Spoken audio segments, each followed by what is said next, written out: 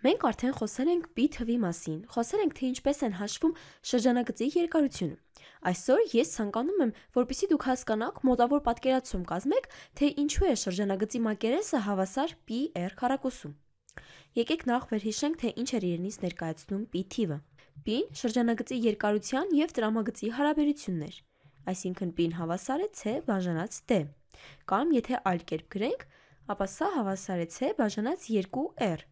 Եվ ահա այս պի թվի սահմանումից առաջացել է մեզ շատ հայտնի բանաձևը c-ն, այսինքն շրջանագծի երկարությունը, հավասար է 2πr։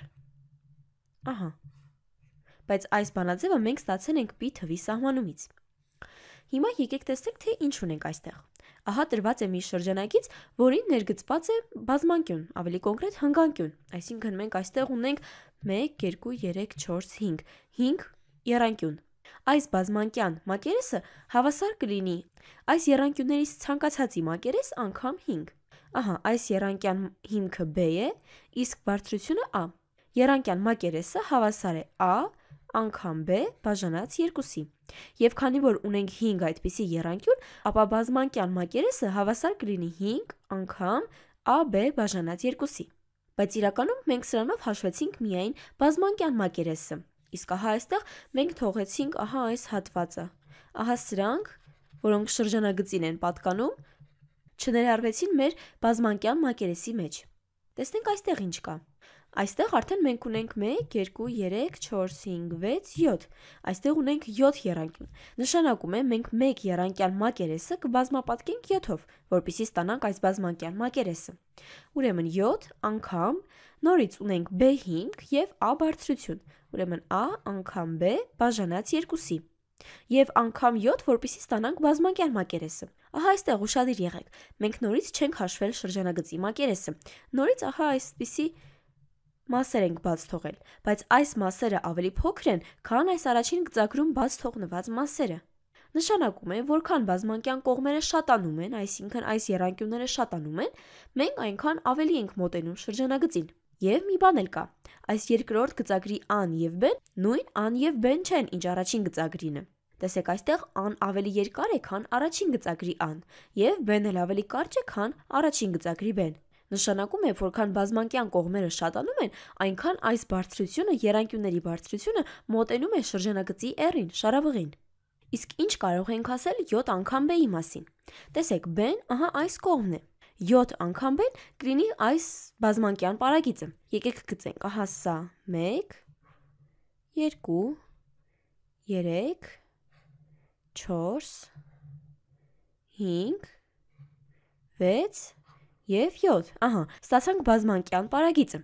Նշանակում է, որքան այս բազմանկյան կողմերը շատանան, այնքան բազմանկյան պարագիծը կմոտենա այս շրջանագծի երկարությանը։ Այս ամենը ավելի լավ երևում է մեր երրորդ գծագրի վրա։ Ահա այստեղ ունենք 1, 2, 3, 4, 5, 6, 7, 8, 9, 10։ Այստեղ ունենք 10 եռանկյուն, այսինքն բազմանկյունն ունի 10 կողմ, իսկ այս եռանկյան մակերեսը հավասար է a անգամ b երկրորդ։ Եկեք այսպես գրենք, կգրենք 10 անգամ b և անգամ a բաժանած 2-ի։ Այստեղ մենք ավելի ենք մոտեցել շրջանագծի երկարությանը, և ահա այս հատվածը տեսեք ինչքան փոքր է, համարյա աննշան։ Եկեք հիմա ավելի ընդհանուր մտածենք։ Ենթադրենք ունենք n հատ կողմ ունեցող բազմանկյուն։ Այդ բազմանկյան մակերեսը հավասար կլինի n անգամ b անգամ a երկրորդ։ Այստեղ ոչ մի խորհրդավոր բան չկա, մենք նորից գրել ենք նույնը, ինչ այս 3-ի դեպքում։ b անգամ a բաժանած 2-ը այս եռանկյուններից յուրաքանչյուրի մակերեսն է։ Եվ քանի որ n հատ կողմ ունեցող բազմանկյունը ունի նաև n հատ եռանկյուն, մենք n-ը բազմապատկելով եռանկյան մակերեսով կստանանք ամբողջ բազմանկյան մակերեսը։ Ուրեմն այստեղ կարող ենք գրել, որ սա հավասար է s բազմանկյուն։ Ահա, s բազմանկյուն։ Իսկ ինչի հավասար կլինի s բազմանկյունը, երբ n-ը անվերջ մեծացնենք, այսինքն երբ n-ը ձգտում է անվերջության։ Գրենք, երբ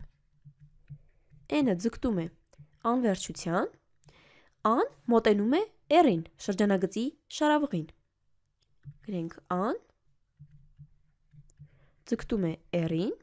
իսկ n-b-ն NB-ն հիշենք, որ բազմանկյան պարագիծն է։ Այդ դեպքում NB-ն էլ կձգտի շրջանագծի երկարությանը։ NB-ն ձգտում է C, շրջանագծի երկարություն։ Նշանակում է, եթե A-ն ձգտում է շառավղին եւ NB-ն բազմանկյան պարագիծը ձգտում է շրջանագծի երկարությանը, ապա S բազմանկյունը, այսինքն բազմանկյան մակերեսը, կմոտենա շրջանագծի մակերեսին։ Նշանակում է S բազմանկյունը կձգտի S շրջանագծին եւ որը հավասար կլինի NB-ի փոխարեն կտեղադրենք C, իսկ C-ն հավասար է 2πr։ 2πr անգամ A բաժանած 2-ի, իսկ A-ն R է, նշանակում է անգամ R բաժանած 2։ Եթե կրճատումներ անենք, պարզեցնենք այս արտահայտությունը, ուրեմն շրջանագծի մակերեսը հավասար է πr քառակուսու։ Կարծում եմ արդեն հասկացաք, թե ինչպես է ստացվել շրջանագծի մակերեսը։ Եկեք այստեղ մի փոքր մեծ գնենք, ուրեմն S շրջանագիծը հավասար է πr քառակուսու։